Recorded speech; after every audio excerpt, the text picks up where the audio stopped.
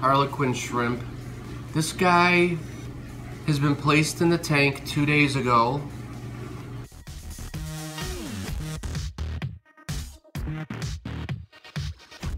And he was missing in action ever since. I looked everywhere, I got nervous, I could not find him.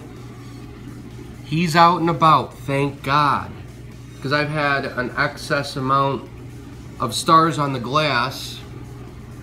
I'm sure he'll get them all. I'm so glad he's in there because when I did put him in, the fire shrimp was attacking him. Fire shrimp are really territorial and he did not like this guy at all.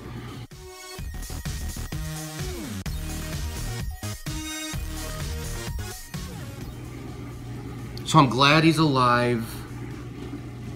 I'm glad he's moving around. I was doing some reading, and when these guys do find food, starfish, that's all they eat, they will retreat and they will just eat and feed. Plus, any new inhabitant you put in a tank, they do get a little shy and they do get a little nervous. You know how it is with the fish. When you get new fish, you throw them in there and they hide in the back somewhere for a day or 2 or 3, whatever. This guy was so small, I just chalked it up to, well, whatever, he'll come out when he's ready. Thank God he's still out there and he's doing well.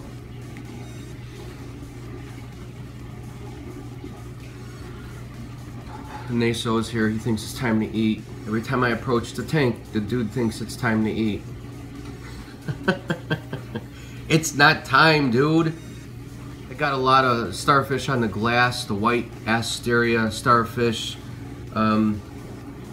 Hopefully he'll come around and maybe he's eating them, I don't know. I'm sure he's found a few. Hopefully he will continue to find them.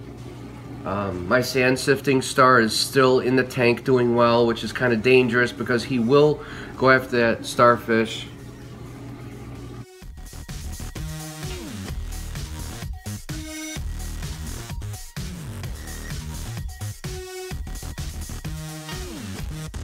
You can see how he kind of blends in with the rock, and I just noticed him this morning, so I wanted to film him in the tank for you guys.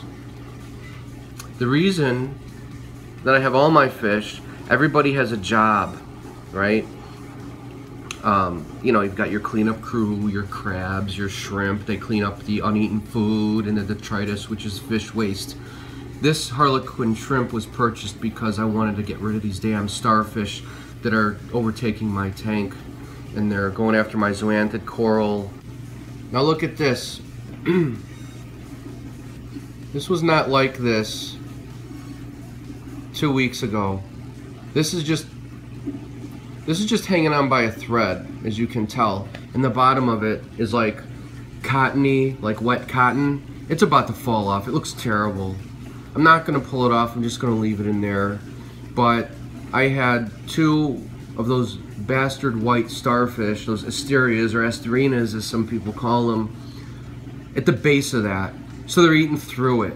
That to me was the deciding factor to get their harlequin shrimp to take care of these bastards.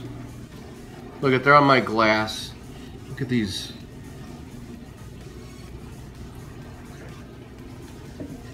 You know, and look, they're on the back there. They're on the rock. You can see them especially at nighttime when the blue lighting comes on, but he's back there. He's moving a little bit. Hopefully he'll continue to do okay. So thanks for watching. I'll keep you guys updated on him. It's morning time. The lights just kind of came on. And subscribe if you haven't already. New show every Saturday. Take care, guys. And any comments or questions, post them below as always. And I'll see you next time.